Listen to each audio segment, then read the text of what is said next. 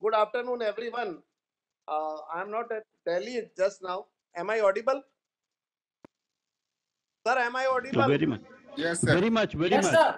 Please. Yes, sir, you are very much Audible. Sir, you audible. are audible. Okay. Okay. Thank you. Thank you. Thank you. Uh, Good afternoon, everyone. As been told by Sri Neeraj ji about the proposed intervention or the proposed memorandum between Department of Justice and NALSA, as we are on same page and we are sailing in same boat, so why not be together? So this is a collaborative approach just to serve our fellow citizens, and our approach must be how could we serve in a most befitting and better manner. You see, at three programs, we are cooperating with each other. Firstly, is the tele-law, and we have to take this tele-law program to a new height. This is first objective of NALSA with full cooperation from all DLSAs and SLSAs. We will take it to new height. Second is Nyaya Bandhu, the pro bono scheme. As you are aware, Honorable Executive Chairman NALSA has categorically stated in his Lordship's keynote addresses at several places that it is duty of the law professionals to come forward and uh, return something to the society, so that they can engage themselves with the legal services institution, and they can return uh, whatever they got from the society again back to the society. So second program would be Nyaya Bandhu, and third is legal awareness program. At present, today the meeting is only for tele law. I think the team at CSC and DOJ, they will explain you uh, about the intricacies and the methodology and the SOPs of this tele law program. We have to provide two things. Firstly, the panel lawyer at each DLSA.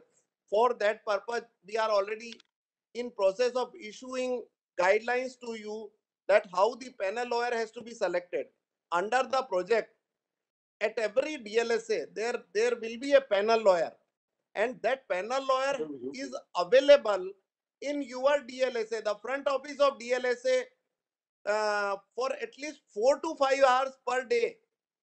If somebody doesn't want to be there in front office, you need not have to engage him as a panel lawyer. You see, one who want to serve, he will remain with us. If he doesn't want to serve, okay, say bye bye, namaste, tell him.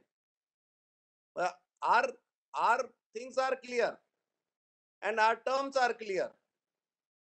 And the key key key for services is the beneficiary first, the litigant first approach. We want to serve on to that beneficiary on instant advice basis. This would be called legal advice, the insta legal advice at front offices. So uh, we can launch a hashtag insta legal advice. So this also we can do. And the another thing is that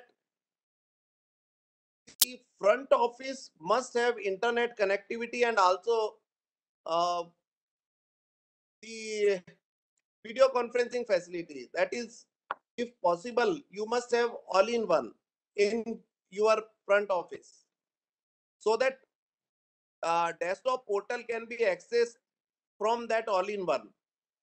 Though option of connecting through mobile is also available, but this will add to the services. So these are two things which required to be done, and third one is of course supervision.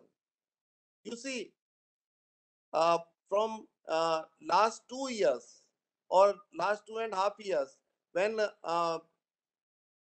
we are being faced with this pandemic, our performance has improved like anything.